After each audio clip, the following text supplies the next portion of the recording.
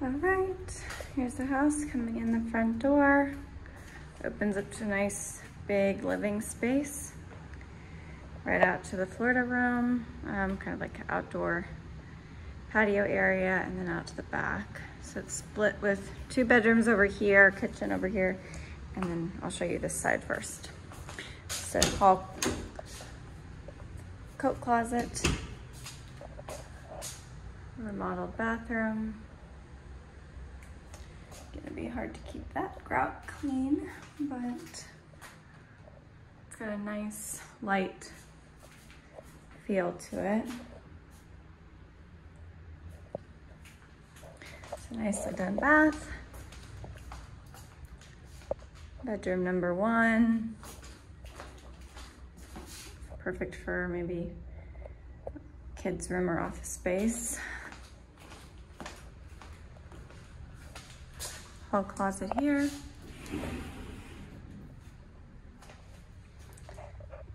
Bedroom number 2. Pretty good size. Definitely plenty of room for queen size bed. Maybe even a king. Wouldn't have room for other furniture, but if it isn't for rent, then you may not really need that.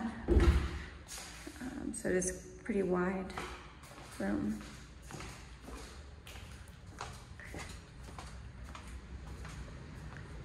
Okay, then you've got a nice big living room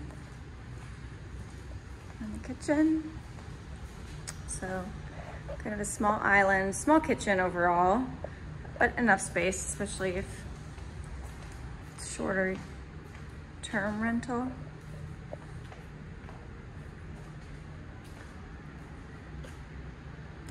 And then dining area here with the sliding doors. This is a really nice space. And then this is the converted garage, which gives you the extra bedroom, bathroom, and indoor laundry. So this would be your laundry room, water heater here, of course.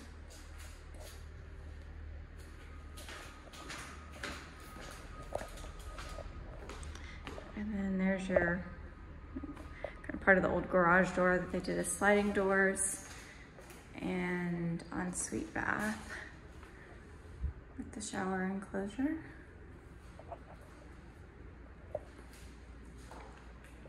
So big room, 1 closet here, which is pretty small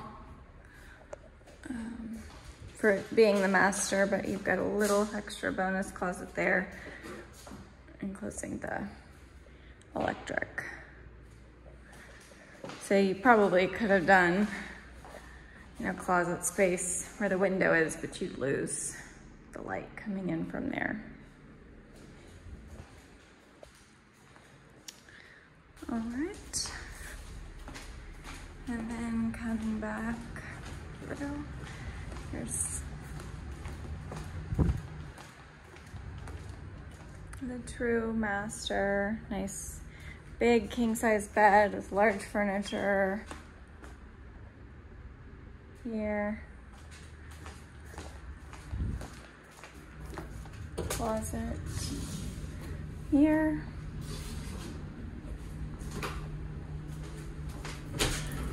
This just goes to the air handler. So by the time you actually add, if you added hanging racks here, it'd be kind of awkward. So it's a little unfortunate that that closet isn't bigger. I think for resale, that's problematic, but maybe you could figure out some other way of making better use of the closet. Then you've got the master bath.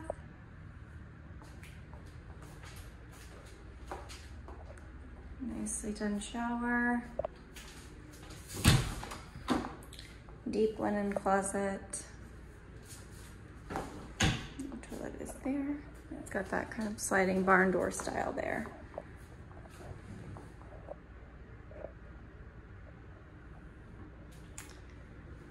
All right, that's the house.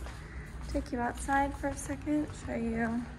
So you've got this space here. It's very warm in here. There's no AC from inside coming in to cool the space.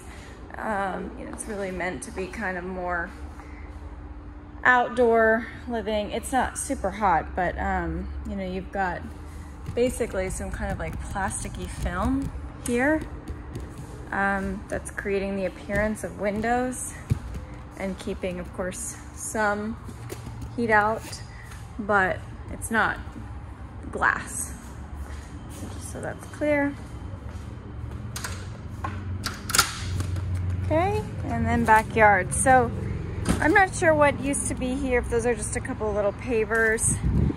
You've got storage there, but this is what I was concerned about. You know, right off the bat, you need about a 10-foot setback for a pool. So here you don't have really enough space for that, but you probably would be able to do something here or on this other side, outside of the trees, kind of just depending on the root structure.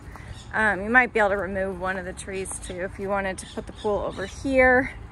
Maybe getting rid of one of these trees. That's a little bit more space there than you have over there, because the house is set back more there. You get a little bit of road noise from 31st and the interstate, but it's not bad at all.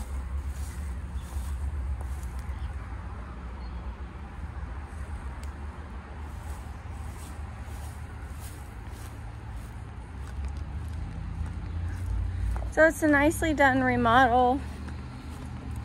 I'll try and see if I can figure out, you know, if they've had tenants in here. You know, what I was saying about the area is just that it tends to have a little bit more for rentals down here. So you might fly under the radar better if you were doing something shorter than allowed.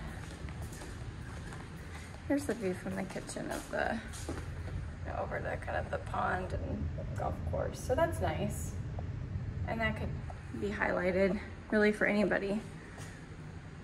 But it's a good amount of space, really very nice sized home.